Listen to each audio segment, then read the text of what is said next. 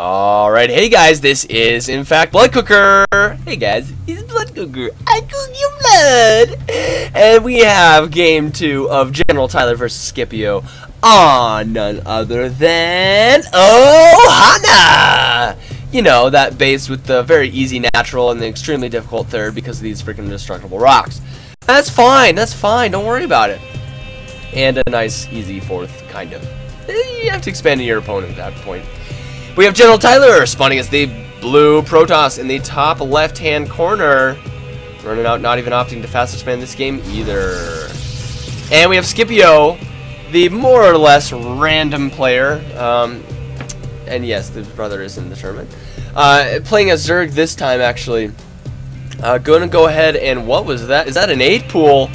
Oh my gosh, we're seeing an 8-pool from Scipio as this yellow Zerg in the bottom right-hand corner. Sorry guys, I'm just like, I'm derping now.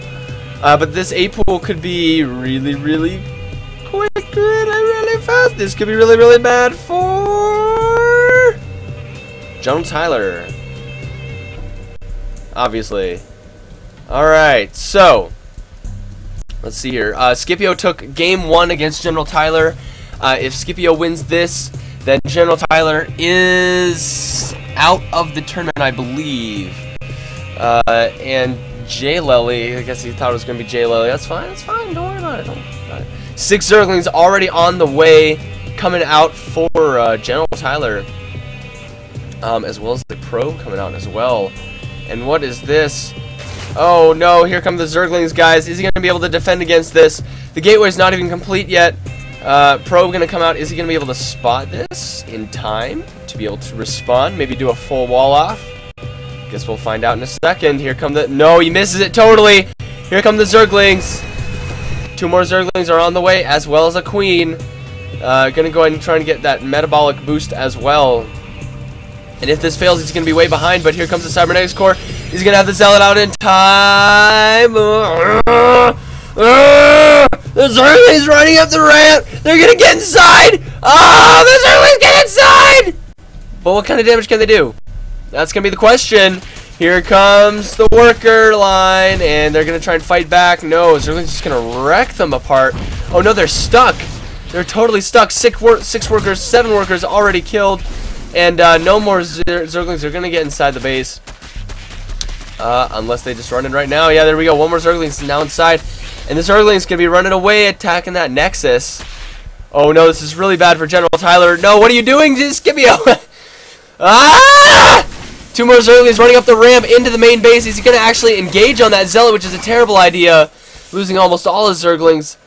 And it looks like GeneralTyler might hold this, but the economic damage has already been done. He's going to try and target down this pylon. And that Zealot is like, no way, folks. You're not going to take down my pylon today. And he could take on this Zealot, actually, but... oh, what is this? Look at this micromanagement. Targeting this other pylon while these 2 Zerglings are partying over here. Look at this. Probe's coming off the line trying to do damage to them. Gonna try to attack that pylon. And they have taken out shields, which is quite impressive. And they've almost taken out the shields on them too. And this is Zealot. Oh no, Zergling's just being owned by a rally point. Where did the other 2 Zerglings go? That is the question. No, I think these are the only 2 left inside the main base. And let's take a look at the economy. Yeah, guys, look at this. Economy is equivalent for both players. And looks like this is kind of botched from Scipio. Botched attempt at an 8-pool. But that's okay. He did enough damage to pay for it. So the only problem now is that GeneralTyler is up again. In supply, obviously. He's up in supply. I'm just losing it, guys. I'm like dying here. GeneralTyler holding the fort with these 2 Zealots and a Stalker. This Stalker's gonna go and try and get that Overlord, but not today. And here comes the Zerglings. Are they gonna run up the ramp? Nope. Chuck Testa. Nope. Drones being produced for Scipio, and I think that's what he needs to do right now. Just kind of drone up, prepare for the macro. And when he sees those 2 Stalkers, he's going to go ahead and pull back here. I'll kind of sit outside the base. Sounds like a good idea. And here we go, guys. Proxy pylon going down. I feel like this is very premature, as Warp Gate is not even started yet. But better sooner than never, I guess. Better later than never? I'm not sure. Alright, so +1 attack and metabolic boost is coming out for Scipio. I do like getting that +1 attack upgrade on early lings. It makes them extremely powerful. It moves up their damage to 6. And if you think about it, every 5 times they attack, that's a whole other attack that they just did. And so they kill stuff like way faster.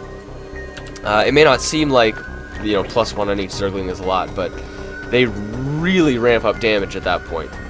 Especially if you have a swarm, then they just kind of kill everything. Spinecrawler going down for Scipio. Looks like he's going to turn this into more of a macro game. Same with GeneralTyler, going to be doing the same. See what I did there? I rhyme. It's just what I do, and I guess it's that time. Zealots and Stalkers being produced. More Zealots coming out, seeing that there's a lot of Zerglings on the field. And he's going to try and take this one Zealot out. Yeah, nice. Oh, wow. Nice micro from Scipio. Pulling away the almost dead Zergling at the last second. That was absolutely fantastic. Scipio, you are my hero. Being able to click on that Zergling just in the nick of time. The King of Unstandard doing what King of Unstandard does. Getting a Roach Warren, Evolution Chamber, and Spawning Pool, and a Spinecrawler all in one base. And spreading the creep. Getting a second base actually in the most weird spot ever.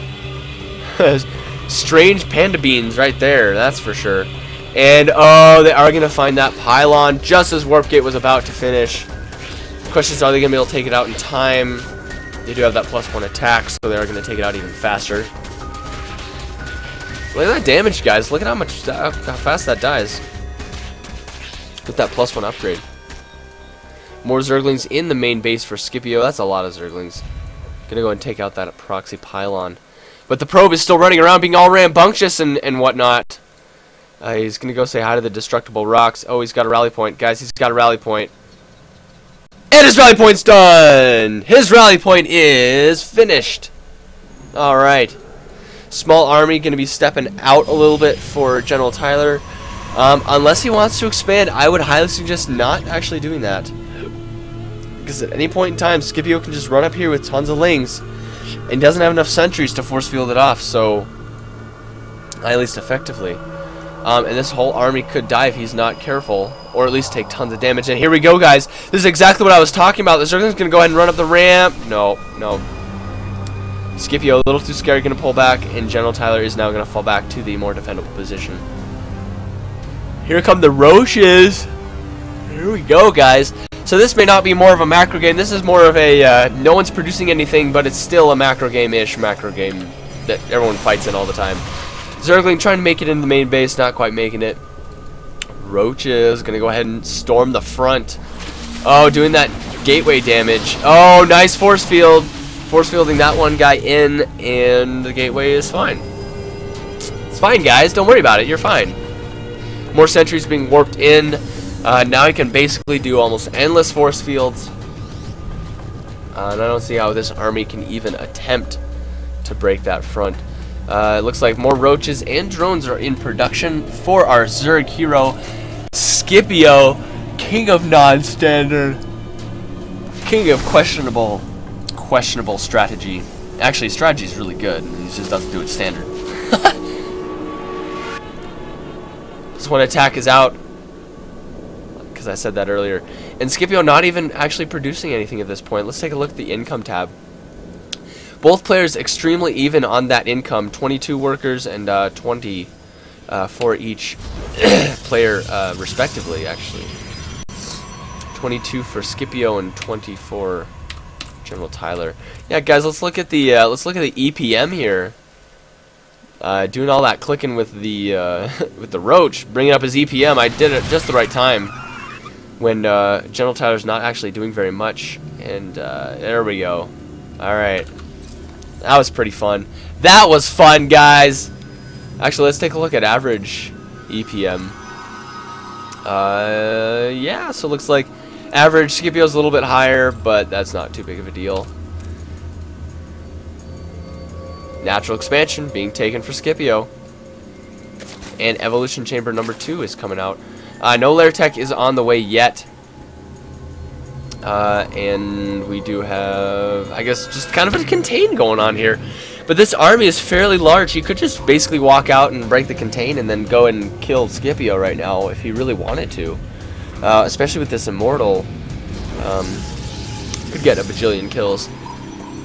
That zealot being ballsy. Gonna drag some forces in. Wow, nice bum bait there from GeneralTyler. And that's gonna be enough to make Scipio run away. He's gonna see this big army. See, there's no way he can break that. But Zergling gonna hang out, wait for the expansion to go down. I like that choice from Scipio. Lair tech is almost done. Gonna be coming out shortly, and let's see what kind of tech he does decide to go with. I was gonna say, I just botched it. I was gonna say I think it would be a good idea to go for Mutalisk right now.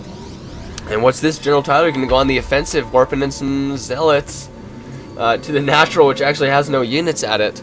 And all the units are streaming back. Gonna try and no, he's just gonna sit there and attack these Zerglings,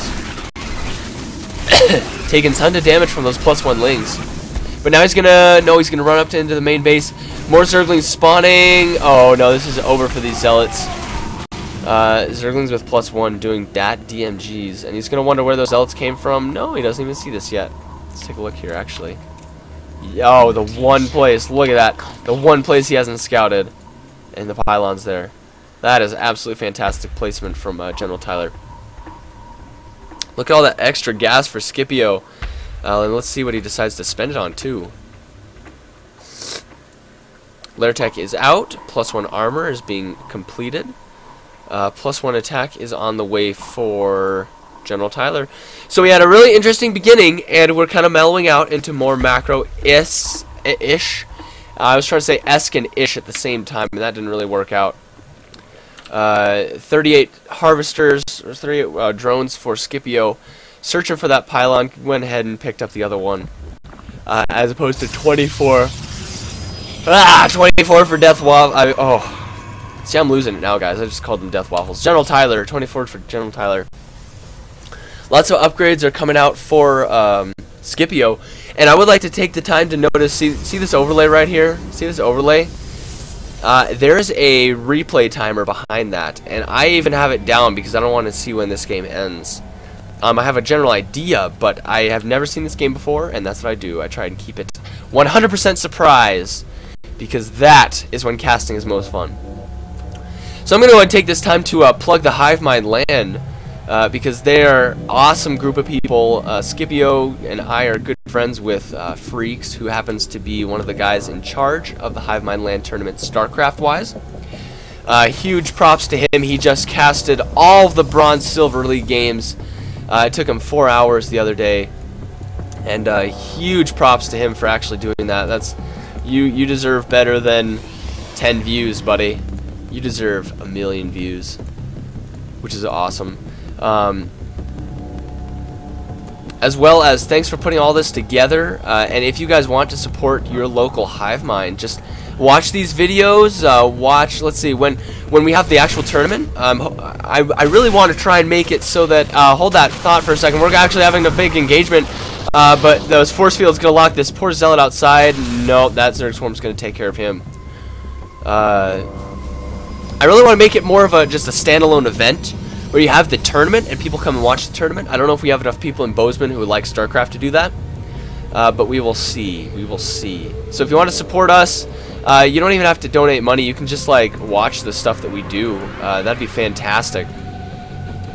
And we'll have more games like this coming out for you, more tournaments, and maybe even a prize pool in tournaments, if you so desire. Alright, the army's going to be pushing out here. Going to try and take out this army. Yes, this Zerglings and Roaches have to pull back because this army is freaking huge. And unfortunately, GeneralTyler, Guardian Shield does not stack, using about 5 of them right there. But no, Guardian Shield does not in fact stack, and he's floating a bunch of money ready to warp in at any time. Scipio coming out with more Zerglings and building spine crawlers at the same time. Drones in transit being taken out. Zerglings in transit being taken out. And how many times, Zerg players, has this happened to you, where the army is just, you think you're winning, and then you realize, oh, I don't have an army. Yeah, that's happening to Scipio at the moment. So he's going to try and bait the army back.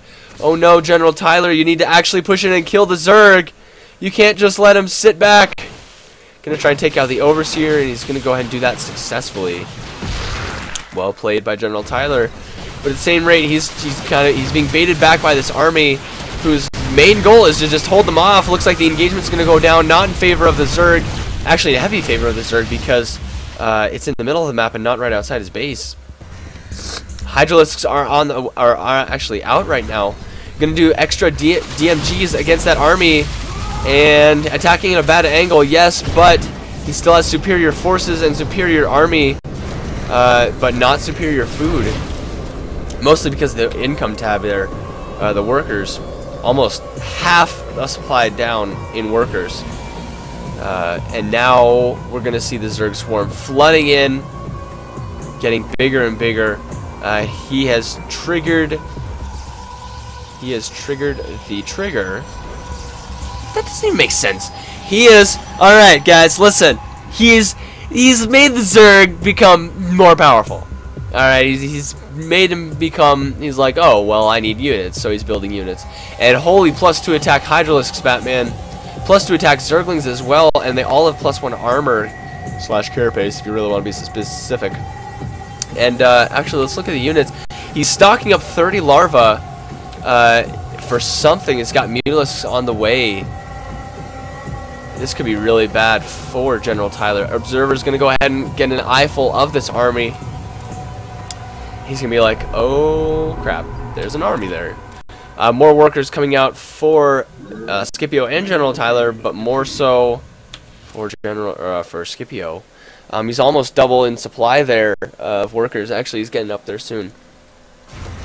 But here comes the big move out from Scipio and the big immortal army at the front guarding the ramp. And here we go, guys. Here comes the pain, bringing on the hurt. Big Zerg army moving across the map, gonna go and target down the destructible rocks where the army isn't. Is he actually gonna notice this or not? He's gonna pull back the Zerglings that aren't doing anything, and look at how much damage those Zerglings are doing. Oh my gosh. But no, looks like they are going to pull back. Here come the Zerglings into the main. Are the sentries gonna do anything? No, they're not. Zerg's army is gonna go ahead and pull back here, floating tons of money. I'd really like to see some Mutalisk out on the field. We do, in fact, see some Mutalisks somewhere. There they are. Found the Mutalisk, guys. Found them. Found them. And oh my gosh, 17 Mutalisks are on the way. This could be really bad for GeneralTyler. He's not pushing out. He's not doing anything. He's just kind of sitting in his base, letting the Zerg macro up. And here we go. Zerg's army outside the Protoss base, preparing to move in, preparing to swarm everything. But no, when behind dark shrines. Oh man, I hope he doesn't have detection. I really, really hope he doesn't have detection. Good for you, he does not in fact have detection. And here come the DTs, working away at those units. No detection in sight for Scipio. But here comes the deadly Overseer. Deadly Overseer running up. Gonna spot those. Oh no, he's gonna spot the Dark Templar, and the Dark Templar's days are now numbered. Getting taken out. And once this Mutalisk's in the main base, doing tons of damage. How many workers have been killed? 18 workers. And I think this game may be over, unless this Death Army can do something huge in the next, I guess, minute or two. Main army's running up, gonna attack this Archon, doing tons of damage. Mutalisks need to come in the back to do all that other damage, but no, looks like he's gonna go ahead and pull back at the same rate.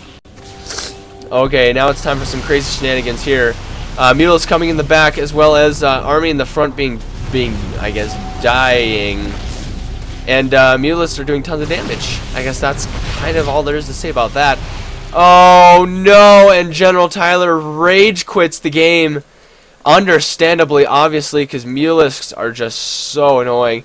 But that's it, guys. Scipio takes 2 games off of GeneralTyler, therefore putting Scipio up.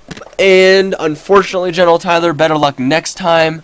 Good luck in the rest of the tournament for both of you. I gotta go, but I will see you guys next week for another exciting round of games. Hasta la vista!